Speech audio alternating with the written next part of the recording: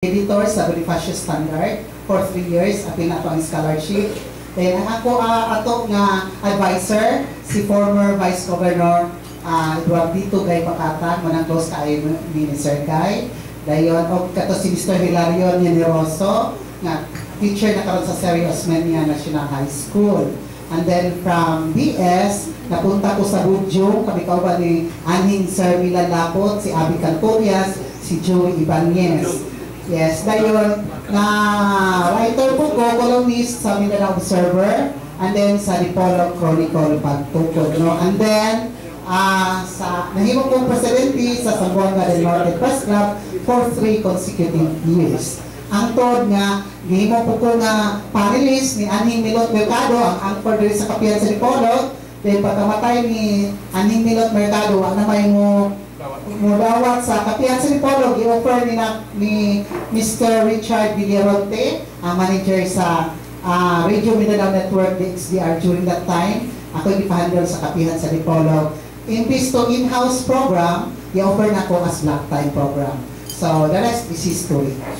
So to God be all the glory. Okay. So padayon ta sa ato ang manaka ako interview no bahin sa how did you get involved with the media? Wala pa si Mr. Julius Salaveria. Ayan magmukha. Please acknowledge our guest ha. Kauban nimo. Akong ipaila-ila po ninyo ako ang manager. Manager na siya actually kay gawas sa ako ang trabaho sa DTI, kaning pag-apil-apil ako sa media na magpupunta yung mga racket, no, kanang mga event. Racket na adili sindikato ha. Kuha na money making. Si ako ang manager, si Myla Dinolan, ako pong office mate sa Department of Trade and Industry. Dato ako pasalamat nga naabot ko ani pasalamat baka pagbaso nga naabot ko sa world of media tungod sa ato adiring prinsesa si Ma'am Edith Tomong. Ang nag-attend ko sige atong meeting sa Provincial Agro-Fishery Council. Dahil nakita niya mag-inusara ko kayo ako kailaan ng council. Sa kaluoy po taon niya na kuya kong giduol, wala ba siya lang makuyok ato o kanang naada ba siya kota si presidente kani ato sa press club nga mag-invite og new members. So iya kong gipa-appeal. Dahil nakulbaan ko nga unsaon ka na ako pagkadawat nga wala man gyud po ko kuan yun ang track record sa media. So nagkataon ko nato nga sa ila ang pagbotohan na kay evaluate man sa inyo ang kuan dito sa Club Jugarde nga naabay mo kuan na dayon mo move nga ihimo kong miyembro. Murag na amang to mga kuan wa ko ka atik atong ila ang mga sindikato po dito na ay dahil nag-move na ipamiyembro ko. Pero murag i-condition nga dapat ko kuno mag-writer ko sa ila ang newspaper, and that is Timog Peninsula of Sir Boy de la Serna. Sir Ed de la Serna. So karon sa mga wala na sayod, kada Domingo pwede nyo mabasa ang akong column. It's called The Consumer's Column. Kaya naa naman po sa Consumer Protection Division sa DTI. So since pasulaton mo para win-win ang akong trabahoon sa DTI nga mag-disseminate of information regarding consumer welfare, akong gigamit itong na column. But before that, ghostwriter ko sa Mindanao Observer. Karon pa ni na-reveal nga I was a ghost then. You are an existing ghost. Yes. Naay kuan dito kanang columnist dito sa all about business no na minding your business. Dayon kung dili siya makahiga yung sulat, ako yang pasulaton. Dito panahon pa tong ang editor ato si kuan si sa kanang sa Zeneco sa kanang si Lapot. So kanagi dayon diri sa Kapihan sa Dipolog kani si Edith mahugdan og guest mag-invite og taga DTI. Amo ang boss yang invite. Ya kani amo ang boss kada tubag mulingi na ko sakto itong statistics ni gihatag. So makaduol ko sa microphone. Dayon kuan kanang hangtod na dugay nga miya na si Edith nga di ko na kumapil kumaulaw ko kay pero wala there are things we cannot change. Maulaw magud sa akong tingo kay hangtod karon sa karadyuhan sa kahanginan magtuon na silang babae ning ng istorya ni Hingalan Julius Salaveria pero nakarealize ko nga wala di man auto mo ni gina akong tingo mo ni gitawag nga unique. So why should I be ashamed of my voice? So bedroom unique or bedroom voice. Mahikatulog na sila maminaw Kapihan sa Dipolog alas 9 pa sa akong tingo. So mao na nga guest ko na himong panelist Ug tungod kay kaning ako mga kauban diri magsige ka absent.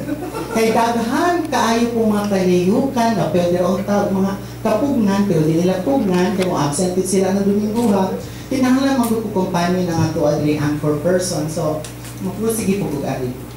At yan ang alamat bakit nandito ako sa media. Salamat. Thank you so much, no, Julius, sa atong friendship ni through the years. Ang ato ang info center manager mo pa'y pag-iabot, better late than never. Sa Philippine Information Agency, makot pa ni Julius, Christmas kung makaayaw ka. Si Mr. Pons Roda, please give him the mic. And then, inamasap, di ko na, mga kanawala ni Santiago, di kayo din kuhanan niya, Mr. Bean. Okay. Okay, Mr. Bean. Kanang, how did you get involved with the media? Pamanin mo, Greg. Sige, go. Nanong nabot ka ng PIA? Sige na. Correct. Merry Christmas sa kanan. Satu masuk di Paminaw, malipayang Pasko kanina tanan. Karon mo sa adlaw na haluy mo yan. How do I get involved with PIA o sa media? Wala ko klaro background sa media. I started with drama. Naibo kong host sa Press Club kuno ng Roma sa DXDR through love lettering. Then, himo nung i-dramatize na mo base sa kaya-kaya system. Minaw ko sa mga stasyon sa Cebu. Then, himo na ko script. Then, doon na may available na sound effects na-develop na mo. Walay, ang abol lang, malingaw lang ni. Wala kami mag-expect o kanina ang monetary compensation sa mga himo. Naghimo may drama talent po kunuhay. Eh, ako ilang kuya-kuya. Kuya po. Pero nagbunga biya niyo pagkakuya. Kay, in reality, kanang akong mga araw, nakapika sa kinabuhi, talent kinako na sa drama. Gani, nagkuya pa na siya nako. Pero nagkanugay, ako hindi kuya, mang. Nakailag na dyan ka. All care about it yung class. And kaya may sumabatan ko, ang akong asawa, manggot na kong tulong ka bulan. O 11 ka tuwing. Then, katulad mo rin starting na ko sa media. Then, pinagi sa manager sa next day sa una si Bobby Raso, nag-starting pag Lani Parilla. Then, si Bobby Raso, butong lagi natukod ang drama talent po. Then, maghinihinay ko appear sa public affairs. Ako yung market reporter. Then, ngayon na ito. Ang tod na nagtukod ang aramen o stasyon sa Cotabato, DXMY. Ang hitabo ang first manager nito, ang technical supervisor. Taas pa dyan na. Dili man, gayon mo ito. Dayon pagka dito into customer resort, reklamo, na-close na ko ang tungkol sa kapihan sa PIA also.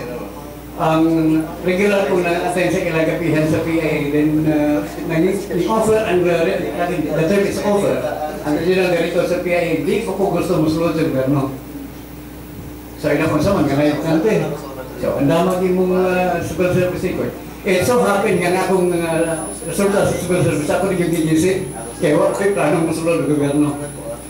But several pa ng pagkasulod, interview September 16, I was in with permanent appointment October 1, that year 1998. Hindi ako naging na-involved sa media. That's how I started with media sa PIA. Okay, thank you so much. Ang atong gentleman over there na hinofto, Okay, so si Mr. Robert Pinsoy, how did you get involved with the media? Especially so nga, nahimo ka City Information Officer, natabo ka sa province, nahimo po ka manager sa Provincial Information Center. No? So, Mr. Robert Pinsoy, please. Thank you so much, Mandy. Parehag kang board member Boyle o sa uban na itong mga kauban din, nag-start po na nga pa ang media work. Although ang nahibalan sa mga tao, kato nang nahimutan City Information of Provincial Information Officer designate. But then I also started during my high school days pa. Nahimutan part sa editorial staff sa Northern Trade yan. School organ sa Northern School of Arts and Trades. And then from there, although sa writing ko siya, but later on when I became a city councilor sa Dakbayan sa Dipolog, na-expose kita din sa media world tungkol sa mga interviews, mga kining talk shows, talk programs nga gina-invite kita, and especially kung napunta yung mga daghantang mga ordinansa nga ipapasa before. So, nahimong close sa ato ang media, and especially Kapihan sa Dipolog at that time. When we are also part of the mga guests nga gina-invite, especially on issues on health, kay moment tayo itong gigunitan Committee on Health. So from there, I was exposed nga nindot banday ang world sa media because it brings information and enlightenment to the people. More so, makahatag din siya og kanang empowerment, labi na sa mga katauhan nga nagkinahanglan og saktong information para sa ilang mga decision making, labi na sa public issues. So mo kana nga niingon ko, hopefully someday makasulod ko sa media. Although I am not a media graduate or dili ko graduate sa journalism or any media course, kay ang akong kurso medical technologist man. But then I believe also nga ang sama sa preaching, sama sa pag-serve sa Ginoo, ang media work is a gift first and foremost. And then ma-develop lang siya later on sa imong exposure. So pero kung naana kay gift daan, sayo na lang kaya siya pag enhance, no? So mo po kanina hitabo siguro ka na to kay ang akong trabaho sa isip medical technologies and then city councilor, nakatabang pagpadali nga makatunan nato ang media work. So mo to nga pilay sugilanon sa dihang nahuman ang akong term pagka city councilor na magipatabang kita sa ato ang former mayor Roberto Uy sa city government nga mahimong city information officer, and then that was followed by Banda ay kay nagdungan na din graduate ato sa last term na mo. So si Ma'am Belen na ang nag-appoint ka na ko, and then that started my being a part of the later on na nahimot ang membro sa Sambuca del Norte Press Club, and nag-legit usap ang pinaka 2 week after nahimo na sa kitang panelist sa Kapihan sa Dipolog by invitation and of course by the approval of the members of the panel. So nahimong mabulo ko na nga to ang pag-serve sa katawhan pinagi ni ining simple but very powerful means of serving the people through communication. Okay, thank you so much, Sir Robert Pinsoy. Akong apologies no sa ato ang live streamer. Atong karatula wala mataod sa kuan. Ato Kapihan sa Dipolog nga karatula wala mataod sa taga Camila Hotel 2, pero ato ipataod lang while ongoing ato program kay kanang sana kuan sa luyo wala ang atong karatula wala mataod jud nag-busy. Sorry kaayo folks. Okay, so to continue, si Ma'am Dina ako jud ni dabudabuhan og pangutana kay she's the only lady at that na connected with a giant television network here in our place. Talagsang na siya, and she's the only one, di ba? Wala tayo GMA, di ba? Wala po tayo TV5. So ABS-CBN na yun. So, mayroon kang ABS-CBN, ma-feature ka, news or whatever, dako na kayo na nimong dungo. Kaya, uy, nakita ka na ako. Nakakita ka na ako sa ABS-CBN. Muna, i-cover ko ni Ma'am Dina Diestro. So, Ma'am Dina, kung saan man mo pag kilatis, what is newsworthy to be aired in the afternoon news program sa Northern Mindanao sa ABS-CBN. Kaya there are many types of news. So, kung saan yung pagkilatis na this one goes to national, this one is for local consumption only. And take note, without political consideration. So, Ma'am Diana, please.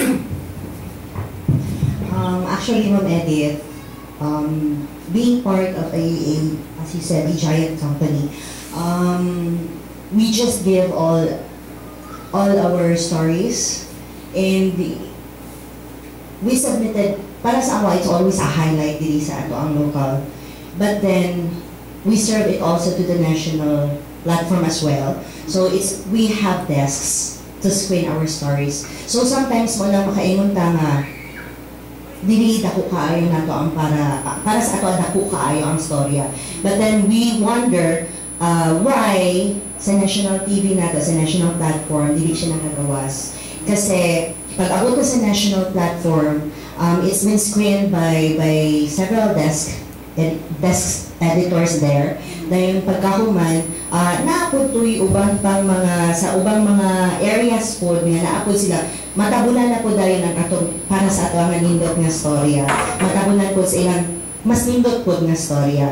So, probably, it's always a newsworthy for us. Every day as we gather our stories, it's always a story. Kay, as long as magtanaw ka patas o makuha ni mo patas o patas ang pikas na side, that's a newsworthy for us, and we really have to go after it. But then kung sa pagkuan na, sa pag-screen na sa among story, if it is really newsworthy for the national platform, we have the desk. We have the national desk, and we also have our local desk. But for the local, okay lang, ano siya, ma-ere siya. But for the national, magdepende na siya sa ilaha. So, dili amua ang kabubuton nga para makakuan. It's a pleasure na masabtan po sa ating mga katawhan kay before daghang na nakitabo nga patayan din sa tuwa, and yet we were questioned last year or several years ago. Manong daghan na daw kuno kay kahitabong patay din sa ato ang dapit, and yet wala daw yun kuno nakita kuno sa telebisyon sa national. It's because mas daghan pa man po nga mas grabe pa ang panghitabo ikumpara diri sa ato. So dili ko na namo, as much as we want na ma-ere na siya dito sa national, lami amo ako mismo lami pod kami nga naghimo, kami nga nag-gather sa story. Ang amo ang unsa na siya, ang among compensation is kanang ma-ere ang story, kasi whether we like it or not, na kanang bisan unsaon pa lang mugad mi din pamuha sa among storya. Kung panagin wala na siya na ere, that means maot among storya. Kaya wala siya gi-ere. Dili siya newsworthy for them. Oo. So murag kanang sakit sa kabubuton. Ayun. Thank you.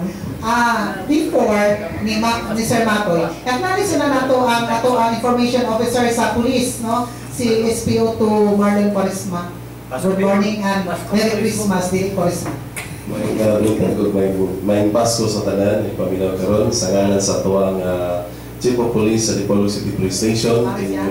Nagpaabot rin siya sa kuamang kay doon sa ilakaw. Ang maayong buntag o Merry Christmas sa tanan nila paminaw. O sa ngalan, usbuna ko sa ngalan sa itong Chief of Police sa Dipolog City Police Station, Police Superintendent Lito Lario Andaya, mupaabot usab sa dakong panginaot sa usa ka malipayong Pasko o mabungahang bag-ong tuig 2017. Maayong buntag. Okay, thank you so much. A question coming from Joseph Matoy for Dina. Pwede. Dina, go ahead. Masapag mo nato ng tanang news para nato pag-abot sa national court. Mas guna ko yung mas tako. So, I think we have to understand that. But, to be fair also, daga mo pong news na hingguwa. At ngaliin nyo man ito katong bilang sa Siayan. Ang guwa mo na ito ni Kabayan. So, there are news that is worthy to be aired, but there are also news, bisag dako na ito, or pwede nga, o kanang, nagkapag-good news, diba? if di mo galing mo buwa sa national, pwede natin ihatag sa local. At least ma-save. No? And then secondly, tingali, excited tingali mo, siguro yung grupo tingali nga mo paning sa social media, no? So, if feed na ito na social media, bubuwa na siya. No? Hindi bubuwa sa national, at least bubuwa sa social media. That can help like. Unless nga, ito mo polisiya sa stasyon, na kanang news nyo makuha, hindi nyo i-share sa iba. No? Pero ba yung polisiya? Hindi nyo ma-share sa iba. Wala man. We can always share because it's always a story and it's needed to be disseminated. And it's, kami na po karoon as nag-widen na ang usan siya, medyo world na po. Kaya na po, we cater almost all platforms na natin. Social media, sir. Aside from ka sa TV, napagali ka lang sa cellphone, o yun, ano mga inyong anak. Kinahanglan mo doon na information is really needed to be disseminated. Last question. When you say nga, Northern Mindanao, it means comprise Zamboanga Peninsula, including Zamboanga City? No. Northern Mindanao, dili na nabilong, Dipolog nabilong na sa Northern Mindanao, kaya signal na to is from Cagayan de Oro. But Zamboanga del Norte, sir, Zamboanga del Norte belongs to Northern Mindanao, pero some parts of it, Zamboanga City. We also have an RNG in Zamboanga City. We also have a different team there. So, ang atong part gali sa Zamboanga del Norte, yung part ng mga Sibuko, yung katulad dito mga truck na, si Zamboanga na po ato na lang po. Okay, thank you so much. Ako kaya nalis sa itong pagyabot sa itong panelist, no? Na si Edgar Surunday, kaduhan siya ni, kaduhan. Primero si Coach Adili na lang. Okay, ulihin na po. Si Edgar Surunday, great. Dayon, briefly, how did you get involved with the media? Okay, thank you very much. Good morning, Merry Christmas sa atong mga suki ko nila o nakita na nga karoon sa Kapihan sa Dipolog. It's a Christmas edition sa atong Kapihan sa Dipolog. Welcome once again sa atong mga viewers sa atong live streaming. Okay, my mother told me, gamay pa ko, lining ko sa media. Okay. My mother told me, nasa dito yung meaning na. Ako lang di ba ni siya dito. So, naging naging sa media. Okay, ayos mag-believe na nagkabang ng microphone. Hindi lang, dalip sunay, bus kapi. Okay, then, pag-abot na og may ambition ko sa yung steak mascom, pero wala may mascom na panahon na ko dali. Di po wala akong parents na tulis lang yung mga eskwela, hindi ko may ka-afford. So, ganyan ako. Wala mascom. But after graduated, AD Polsai, nakitabo lang na ang DXDR nag-hire mga new announcers. I was one among the almost 50 applicants doon sa DXDR. Nga napili, I went on training, and dito, enhance ang akong dream to become a radio personality. In fact, akong first love was disc jockeying, kaya to imitate disc jockey. Nag-record ganito ko cassette before nag-record ko sa media, nag-record ko mga disc jockey. No? Dayon, na-enhance pagkabot na ko sa DXDR. Although it's AM, it so happened na right in the middle, na-establish ang IFM that was Smile Radio. Smile Radio FM. Ako ay program director po na ito. Then I created all the programs and the DJs, nag-DJ po ko. Dito, enhance. From grassroots, sa media, sa DXDR, from the driver, to up to nahimo ko acting station manager for 20 years sa radio. Nagananig yan na rin. That's how I become a practicing broadcast journalist. Hindi mo kayo pag yun mo nga break, no? Nag-gusto sa mag-jacket. Okay. Kanang daw po lang gikan sa pulis ato ni daruhan ko pangutana. How did you get involved with the media? Karon diha sa pulis, ikaw may titulong mga impormasyon. Dayon, ano man lagi nga dilipan itugan ko nung ngayon sila nga, wala lagi report sa mga pulis kung titulong na nahitabo. Sama sa mga patay rin nahitabo, kung hangtong karon, wala pa resulta kay under investigation. How soon is under investigation mahuman? SPO to Marlon Parisma, kabalo sa yung minimo. Daghang salamat ba? O daghang salamat sa tanan ng mga panelists nga karon. Sa ako ang pagka-involved nini ang information, no, paghatol ng information din sa Kapihan o karon na himo nang sa una try media, karon quad media na. So kay doon na sa taylaan nga platform kini ang social media. So blessing, no, na sulod ko sa PNP kay sa unang nga panahon mo ra gihapon sir, no, ang gusto mo itago ni Sir Edgar kana na ang makahatod pugo og ganahan sa ko mo gunit og microphone. So in fact na-enhance ang ako ang pag istorya tungod po sa guidance po ni Sir Matoy, no. Ako isang kuan si Sir Gendo, usapod siya sa naghatag sa mua tungod kay niagi man sad ko sa SK sa Dipolog, no. Ang basta ko ang iyapong anak nga si Faith Barinaga. So that times mga programs and activities mo, ako giusa sa mga tahasan sa paghimo sa mga activities and programs. At sa time nga naabot ko sa PNP, which is usa sa office nga ako ang assignan is Police Community Relations Section. So dito po nga time, pagaling ko kabalo dun sa mga kuanto kay bago sa tuna time nga nasulod sa office. But along the way, nakita na ko ang kamahinungdanon sa Police Community Relation sa community. Tungod kay diha day mahimo ang PCR section is also a window sa PNP diha sa pagantod labi na gyud importanteng impormasyon sa mga tao nga gusto pong makabalo. And thank you po ma'am sa bahin sa atong mga investigation, no? Actually, ipanikamutan na sa ako ang mga kawanis pulisan, labi na gyud sa atong investigation section sa pagkuha sa mga importanteng mga informasyon para sulbad na ang mga kaso. Paano sa yun sa mga problema, kana nga ang mga witnesses umubarog bahin sa maong hitabo. Tungod kay mismo nga itong investigador, maglisod sila o establish kay wala mo barog na witness. So mao na siyang nagsapaw-sapaw nga ito ang mga problema dahil bahin sa krimen nga mahitabo. Kung kay usa sa mga problema nini ang barog na witness, nga mao'y kuhaan po o bugat na ebidensya sa ato ang mga investigador aron mahimong masulbad yun ang mga kaso. So at sa time karon ang nindot lang kay usa sa mga ang uban ni ini ma'am, dili nato pahibalo din sa kahanginan tungod kay ato pang hatagan ng atong mga media practitioners sa pag-create, no, kanang mga media, di ba, naamag po sa innovation, naamag sa mga pamahagi yung sa audio pagkuha sa ato ang information. Ang amo lang is mas na leaning dito sa amo ang reporting diri sa local o sa region o sa national.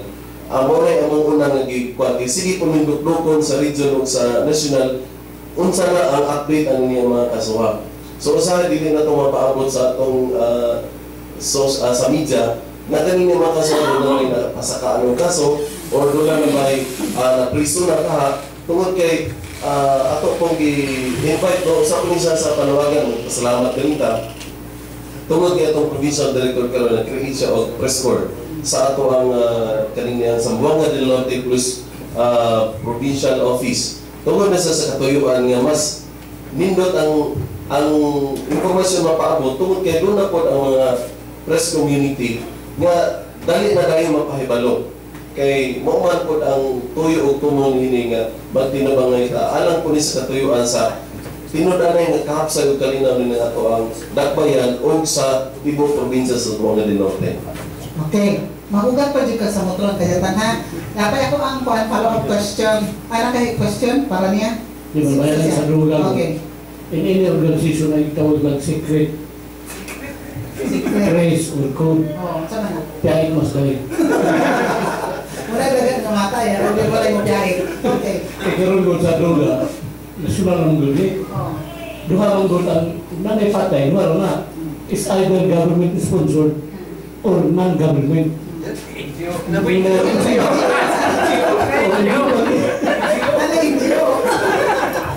Ano na yung labot ako ng NGO na. Nan-government operation. Okay, balik dito kang Sir Marlon Parisma. Ingon di, ingon ko si pare piyahin sa ito sa ulang muli. Kaya idol mo doon ni Kuya Marlon, si Sir Matoy, si Lolo Matoy. Dalihon ba yan ng idol doon? Ay, wala. Dapat ito may kukumbalik ni Marlon. Ito na Kunyara ka. Okay, Sir Marlon, naghamak kayo dihan mo cover, no, sa Tacon City Police, Dipolog. Yes, ma'am. Dipolog lang sa Tacon City, kaya naman kanina. So, kanama nga dad kung magrunin may tabo, mga controversies, na yun, kinahanglan mo, we beat always the deadline, mga